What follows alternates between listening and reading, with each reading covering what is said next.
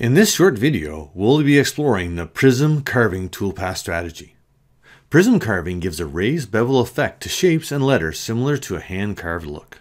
Prism carving uses an angle tool to create a raised prism shape on the top of selected vectors.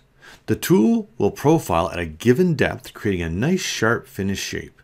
This strategy is often paired with a profile or pocket toolpath to carve a vertical edge around the shapes or to clear out the material between them.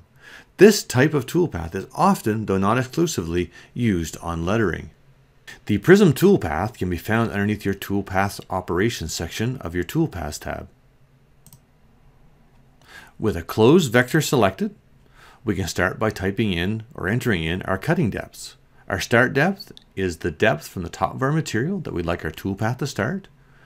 Our prism depth is the height of our prism. In this case, we use the set depth for full prism feature, which calculates the prism based on the shortest distance between the vectors. In this case, it's 0.2685.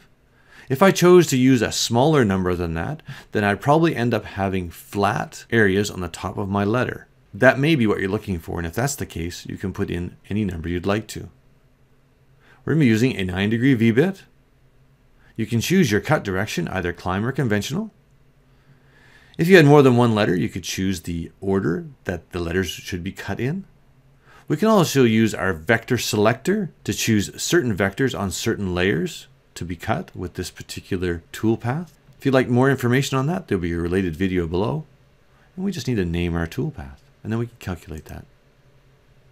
We'll preview our visible toolpath, and there we have it.